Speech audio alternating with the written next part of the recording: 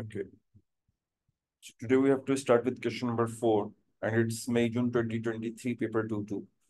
So question number 4. In industry, ethanol is made by reacting ethene with steam in the presence of phosphoric acid. So if you recall that this is due to because it acts as a catalyst over here. Okay, use the bond energy values in table 4.1 to calculate the enthalpy change delta HR for a reaction one. Okay, so if you recall the formula, uh, that to calculate the enthalpy change of a reaction, the formula is the energy used in bonds which are broken, the bond energy for the bonds which are broken,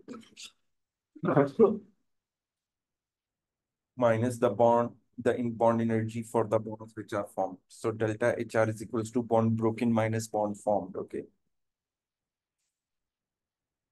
Now, so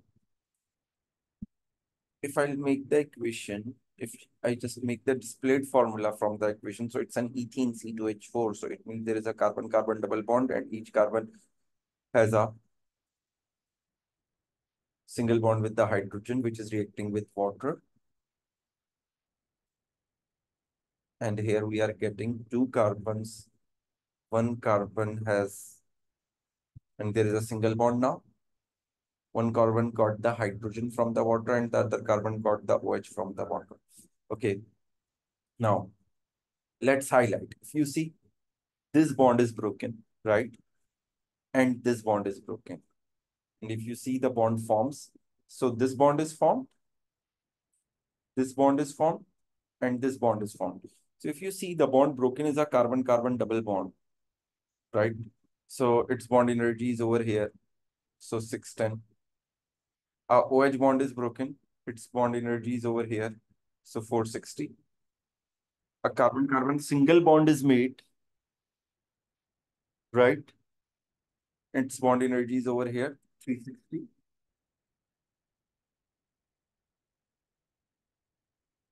A carbon-hydrogen bond is made. Its bond energy is over here, 410. A carbon-oxygen single bond is made. No, sorry, it's 360 is over here.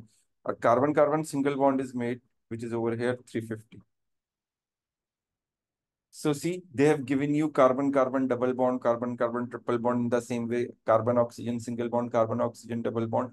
So you have to figure it out which bond is in the structure.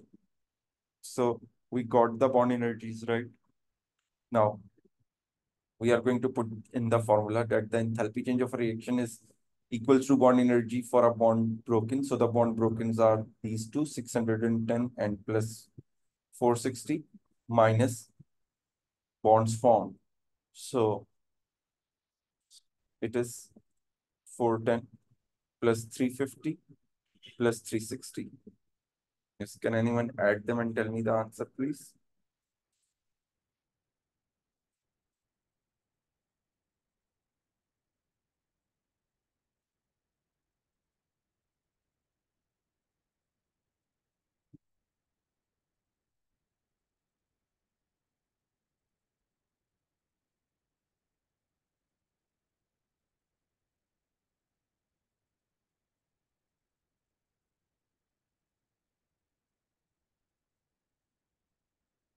It's 610 and 460. If I add them 1000, it is going to be 1070, right? If you add them 710 and 4, 1120. If I'm not wrong. So if you subtract them, what you will get 50, and it's a minus 50. So it's a minus 50 kilojoule per mole. Is this clear to all of you?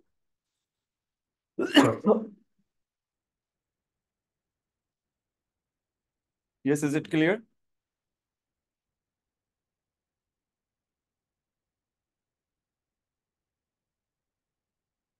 Okay. Now, question number 4B part. Reaction 1 reaches equilibrium at constant temperature and pressure. Okay. Reduce what effect increasing the pressure will have on the amount of ethanol in the new equilibrium mixture. Okay, so increasing the pressure, use Lee-Chatterjee principle to explain your answer. Okay, we know when we increase the pressure, if you recall, increasing the pressure, equilibrium shifts to lesser moles of gases. So if you look over here, there is a 1 mole of gas over here, and there are 2 moles of gas over here. So if we increase the pressure, equilibrium shifts towards the right. So more moles of ethanol is formed, right? So that's what they have asked you, that the amount of ethanol. So the amount of ethanol increases.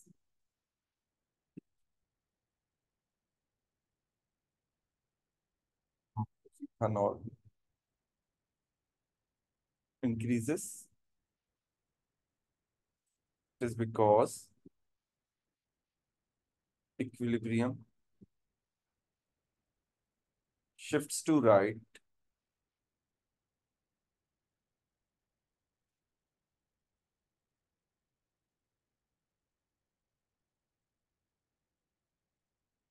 as uh, yeah, shifts to right to reduce the excess pressure. That's what, you know, Lee-Chatterjee principle say, that it shifts in a way and towards the direction to reduce the effect, or to reduce the change. So equilibrium shifts to the right to reduce the pressure as right side has lesser moles of gases. Is this clear to all of you?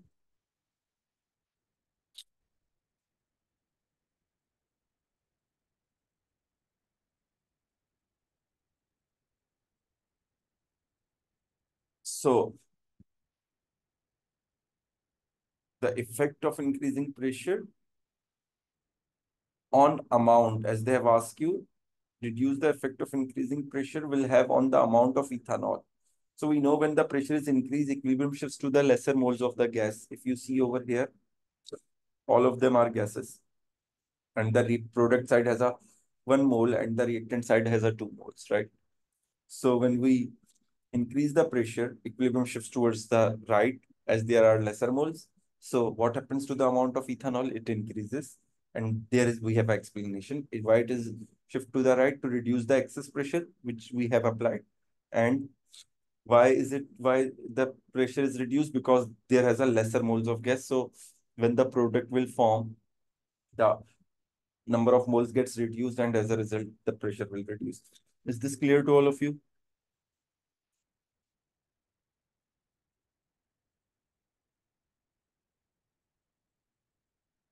Okay. Now, C part. The mechanism for the reaction one can be described in 3 steps. Okay. Step one, step two, and for reaction one. So one and two for reaction one are shown in figure 4.1. Okay. So here we got the step one and step two.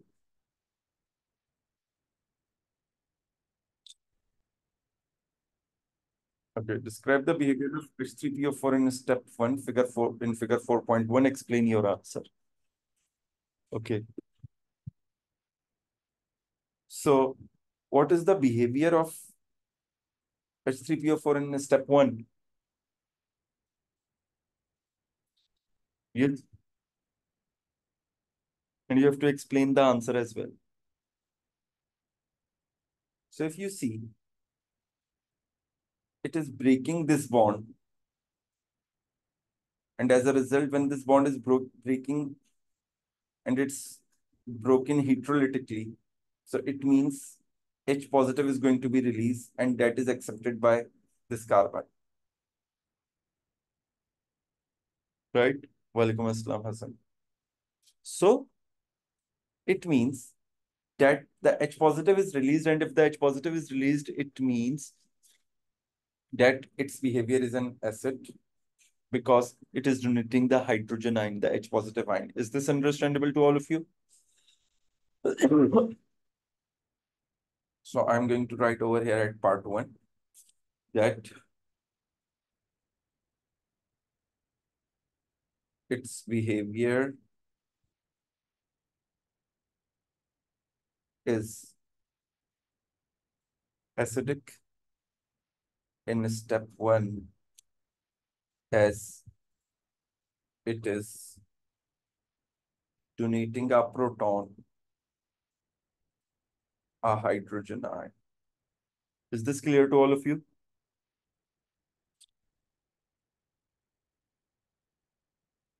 Now, identify the species that behave as an electrophile in step 2. In figure 4.1, explain your answer. So we know the electrophile is the one which is electron deficient, and the one which has an electron deficient, it accepts the electron, right?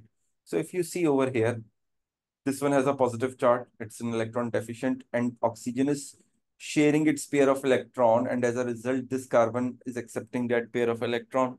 So that's why this one is an electrophile. So I'm going to write over here CH3, CH2 positive act as an electrophile or behave as an electrophile because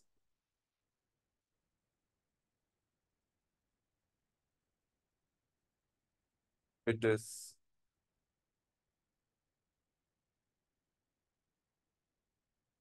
accepting electrons, or you can write it because it is accepting a pair of electron. Is this clear to all of you?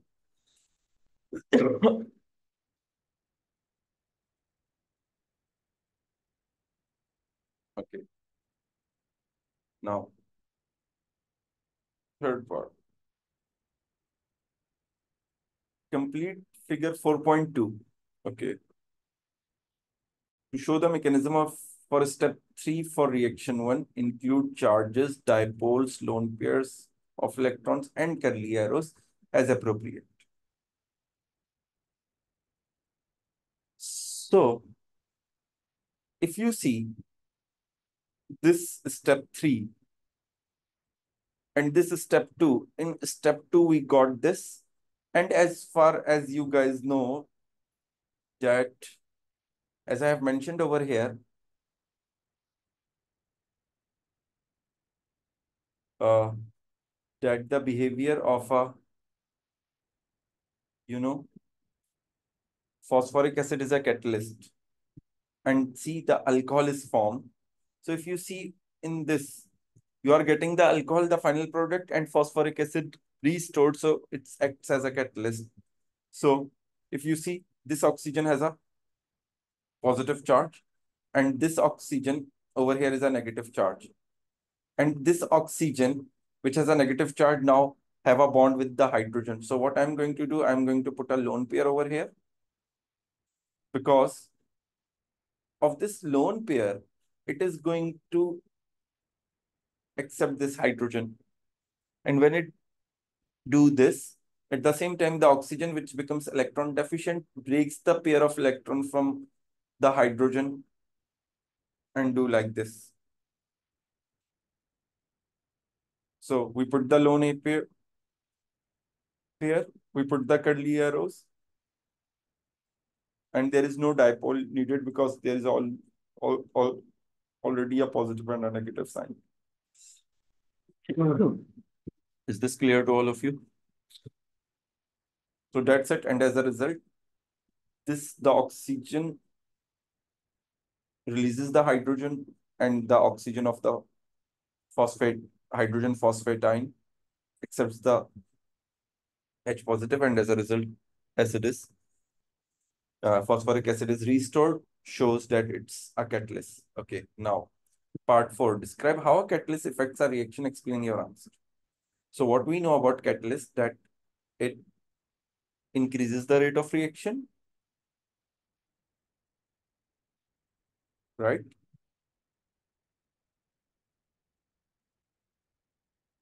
And how it do so?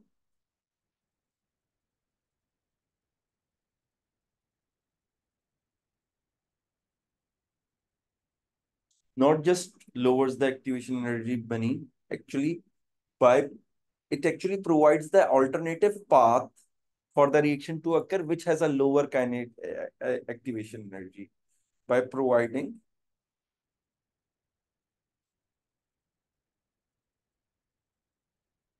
alternate route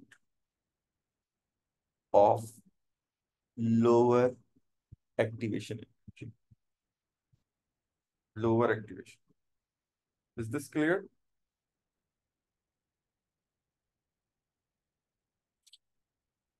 There is a new route, and that new route has a lower activation. Now, part 5.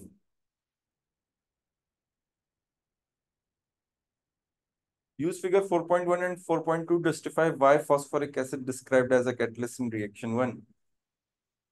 Okay. So, as you see in figure 4.1, that is over here, that phosphoric acid turns into this. So, it is being used up during the reaction. And then over here, if you see, this ion again restored as a phosphoric acid. So, you can write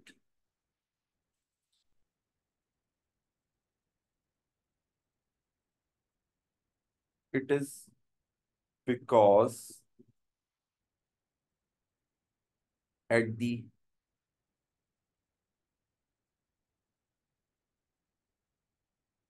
end of the reaction,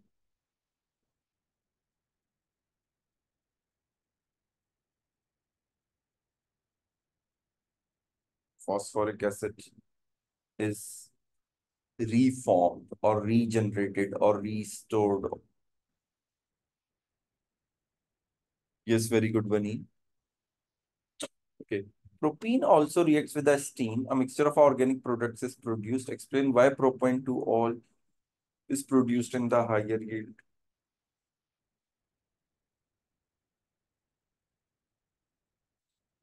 Yes. So if you recall a propene, let me show you over here. That is a propene. When it reacts with the steam, you will get two products. One is this propane to all, and the other one is this propane one all. So they are saying that this is major, and they are asking you that it's as an high yield. That's why I'm saying it major. Yes, but why? You have to explain. So it is because it is formed by the intermediate, which is more stable. That is the actual reason. So propane to all is produced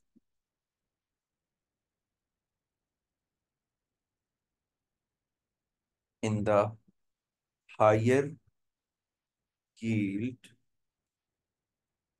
because it produced from a more stable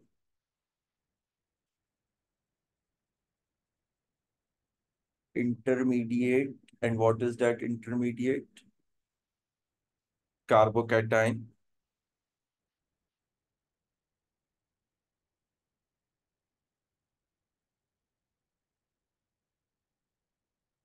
which has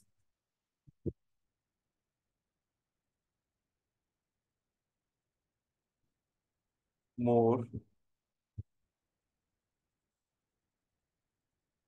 alkyl groups, hence more positive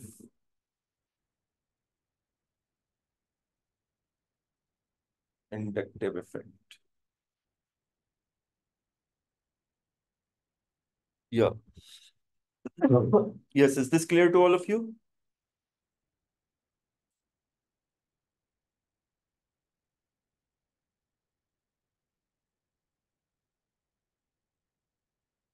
Okay. Now, B part. Describe the covalent bonds present between the carbon atoms in an ethene molecule by completing table 4.1. Type of orbitals involved in sigma bond and pi bond and how the orbital overlap. So we know the sigma bond orbital overlap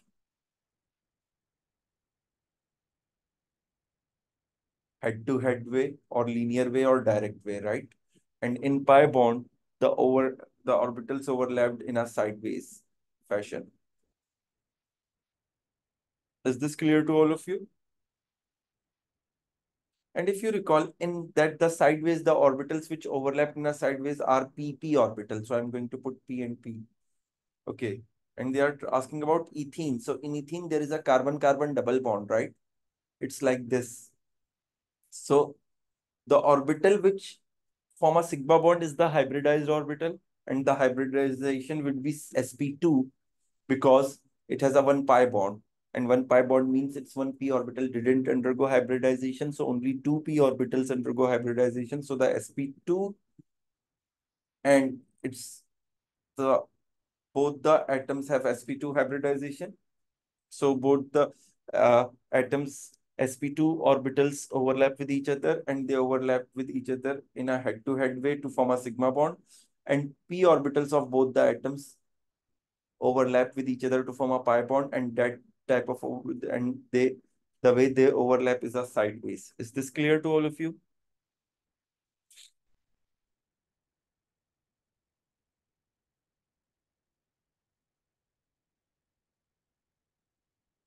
Okay.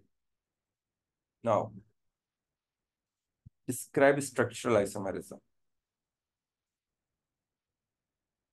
So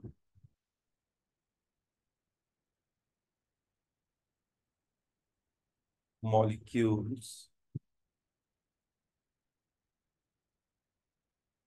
having same molecular formula but different structure.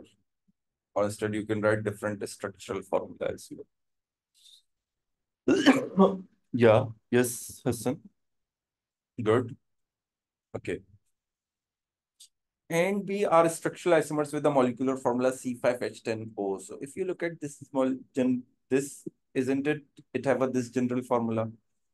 Okay. They are both straight chain molecules with only one functional group. If this is the general formula and they have a one functional group, so it can be an aldehyde or ketone. Because this general formula is often is aldehyde compounds have, ketone compounds have, and the compounds having a carbon-carbon double bond and OH group both. But see, there are two functional groups in it. And as they say that one functional group, so it means this is either aldehyde or a ketone.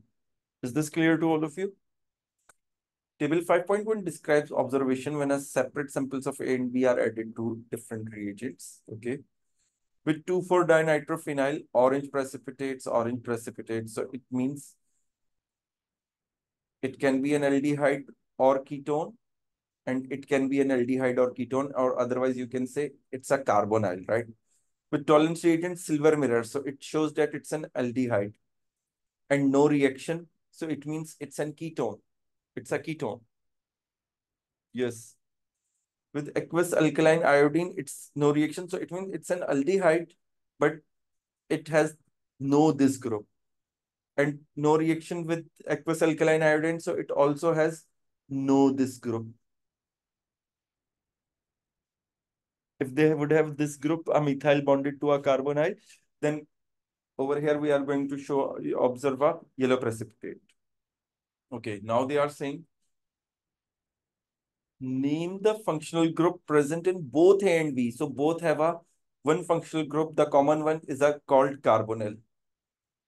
Now they are saying draw the structure of A and B. Okay. So as we know, A is an aldehyde and B is an ketone, and the formula has 5 carbons. Okay.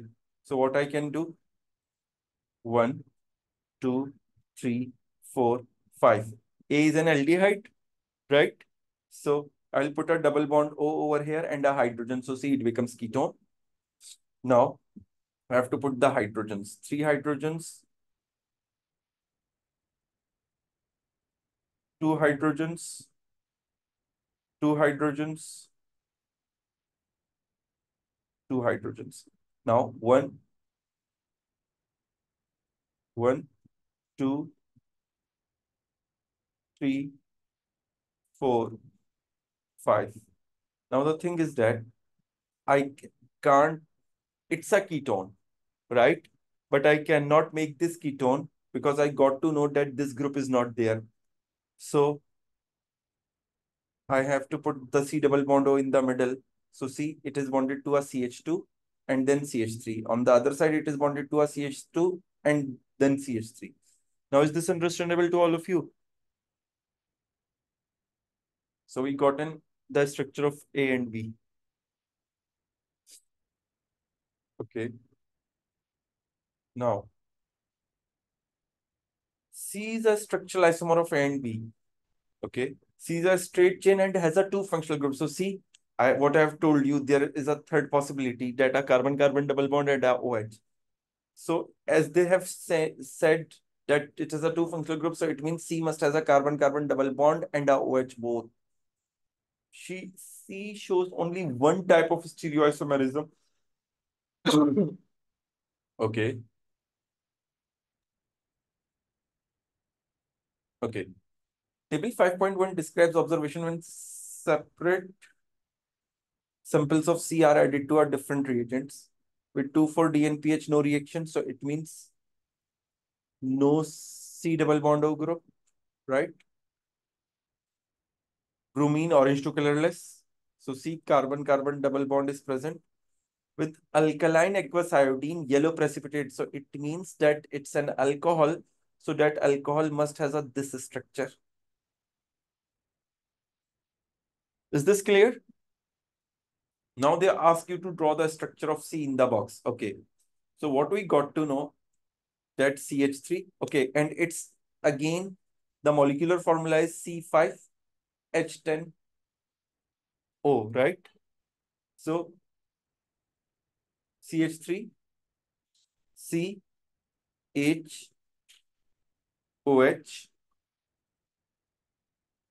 then the third carbon, fourth carbon, fifth carbon. Okay, now I have to put a double bond. If you see, isn't it this carbon becomes an optical? So if it's become optical, so it means it can show a cis-trans isomerism. Is this, oh, sorry, it can show this carbon becomes chiral. And if this carbon becomes chiral, so it means it can show a optical isomerism. Is this clear? Is this understandable? Now, see this thing, she show only one type of stereoisomerism. So if the student did this, like put a H over here and double bond over here, and then CH and then CH3. Now, if this double bonded carbon has a one hydrogen and on other side CH3, and this double bonded carbon has a one hydrogen and on the other side this whole group.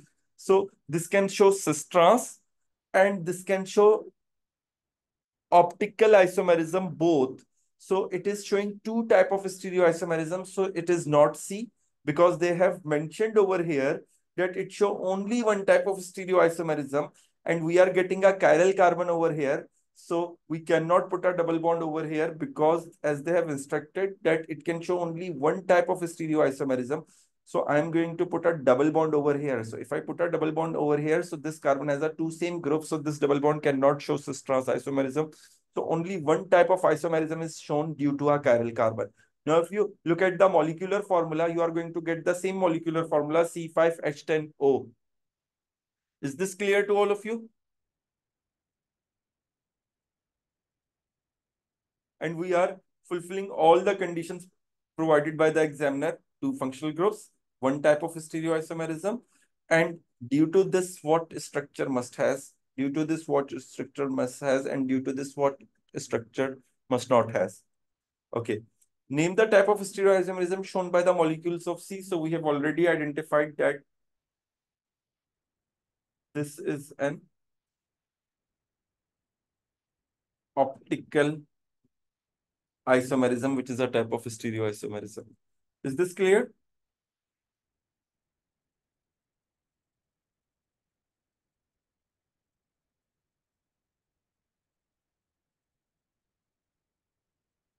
Yes, if any one of you has any confusion from here, please ask.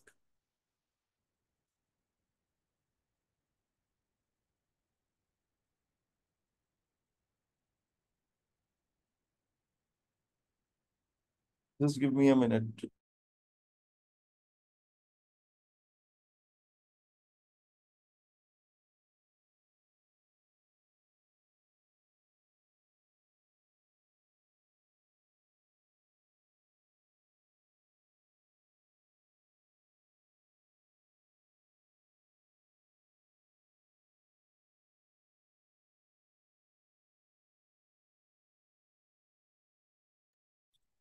Okay.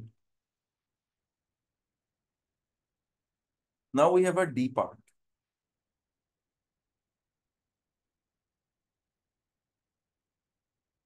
D reacts in the presence of a sulfuric acid catalyst to form E and water. Okay.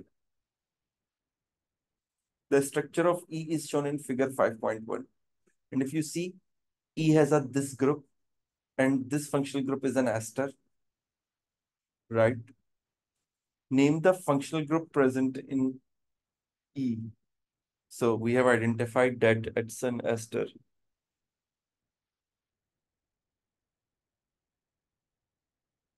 Ask me after the class, Omar, you can WhatsApp me.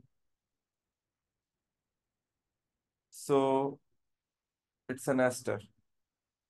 Now, identify the type of reaction that occurs when D reacts to form E. So see, E is the ester and along with the ester, we are getting water. Yes, very good, Bunny. So it's a condensation reaction.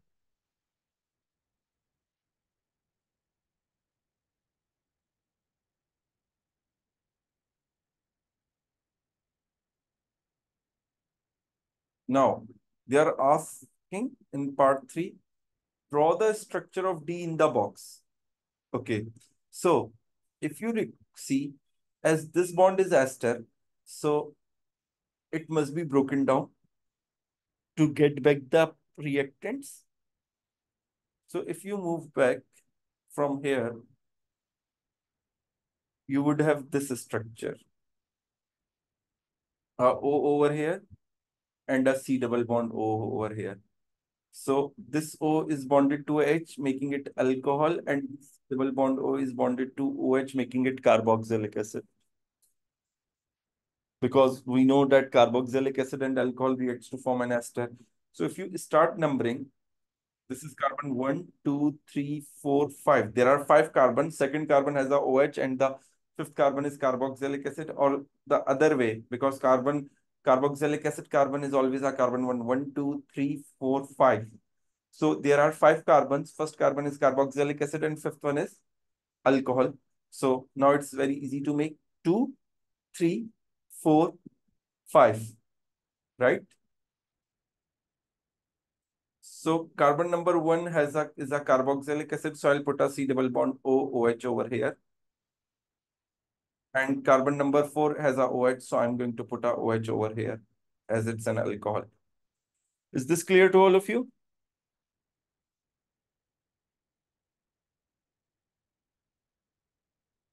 Now,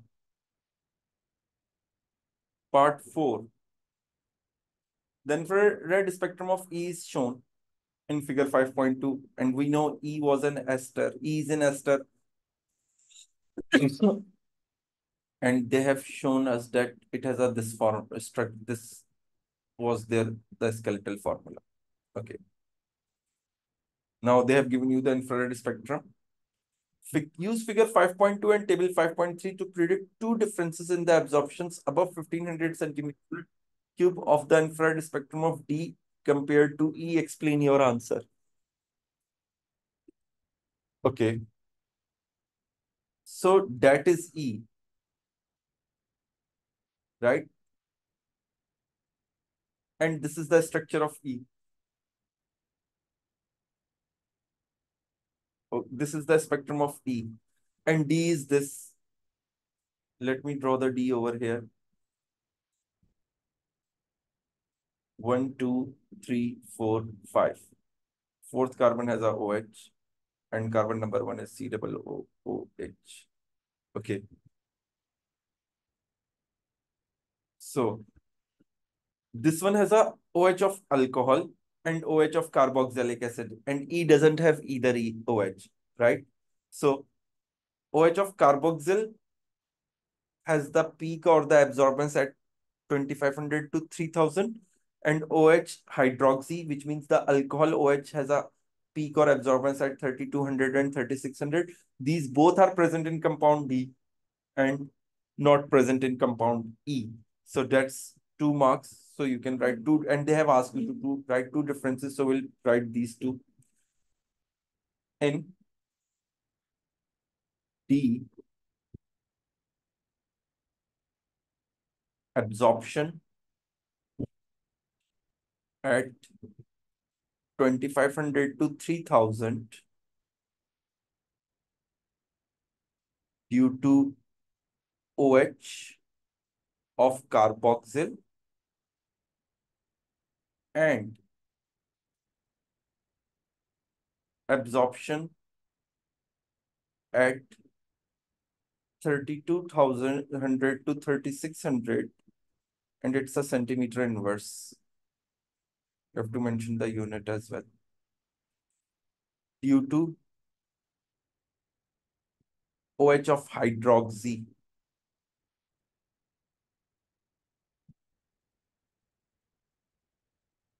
are present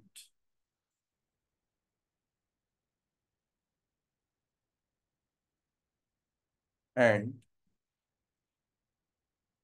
both of these absorptions